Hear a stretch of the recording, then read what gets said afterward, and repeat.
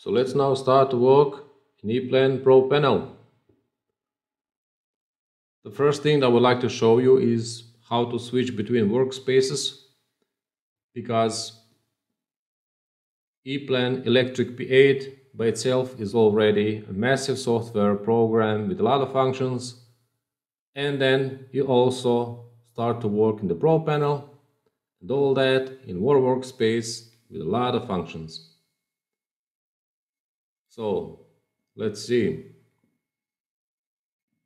The first thing we should do is to see about default workspaces over here. Since I'm currently working the Pro panel, it doesn't really matter. You can also open Electric P8. If you have a Pro panel add-on, it looks pretty much the same, with emphasis maybe a little bit more on P8. When you're working in the Pro panel, then the whole workspace is a little bit more oriented towards Pro panel. But workspace scheme, layout space, 3D mounting layout, it's a navigator with the devices. And now when we switch to default, this is the default Eplan Electric P8. Okay, this is what we get. Still the page navigator and the graphical preview. Now we opened our project. If you want to start to do something in this project to create some 3D panel layout, let's go back with the workspace to Pro panel. Okay.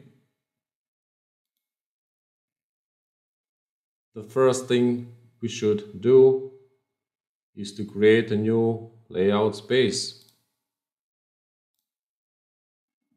We'll call it, just for this video, number 1. And this is what you get, an empty 3D layout space. Now, just for this exercise, let's already insert an enclosure. So in this project, regarding parts, I'm using Siemens Phoenix Contact, and the parts available in the default database in this one,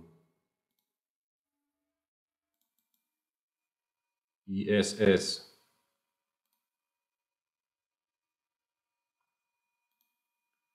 And I also transfer parts from this ESS to our educational number 100. So to be able to work and to successfully follow this course, you won't be needing data portal, but if you have data portal, that's just great news for you. For those who don't have, these are the options. So Siemens parts, mall industry, siemens.com.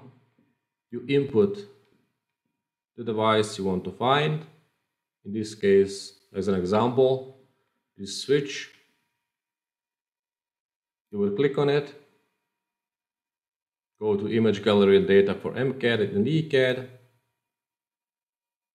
Click on the second icon, so it shows Eplan. Then you would download this file. It's an EDZ file. Download and import to your Eplan parts database as an EDZ import. So everything regarding Siemens parts, you can also find those on this website. Now regarding Phoenix Contact parts, so in our project we have a lot of terminals from Phoenix Contact. In that case, you would enter, just an example, let's go to utilities, parts, management,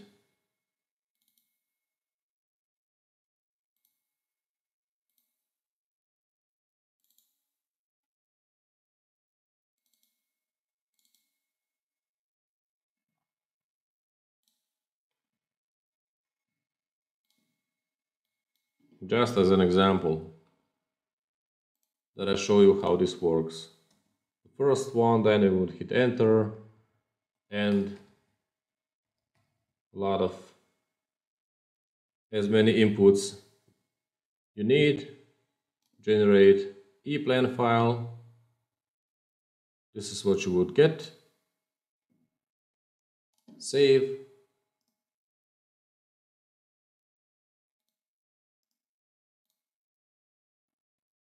And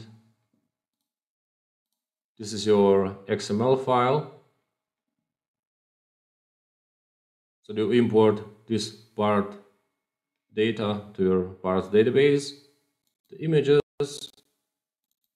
you would copy them to your corresponding images folder in your Eplan directory, and the macro. So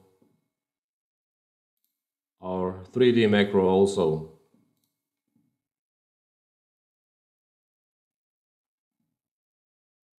Let's go back to Eplan. Now we could, as I said, insert an enclosure. Let's use this one just as an example.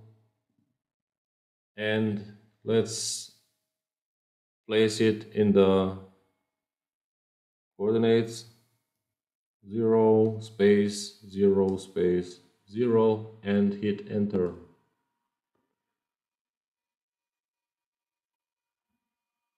I'll show you in the next video how this works. Now just as an example. So also the switching between Electric P8 and Pro Panel. So let's see those functions as an example. The connection symbols are currently not active since we are currently working in the layout space. On the other hand, the Pro Panel functions are active and you can use them. Now let's go to our schematics, to the circuit diagrams. Now you see the connection symbols once again active and the Pro Panel functions are not.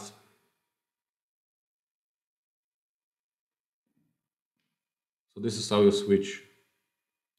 Now go back to layout space, double click, and we are once again with our functions active and so on. We can start to work in the Pro Panel. Also here, insert and everything.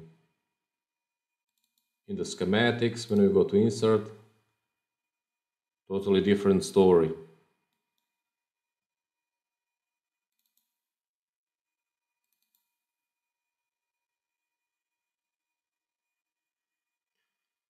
Now in the next video we're gonna see how we insert an enclosure, rotate, change handle and so on. Some special things about it.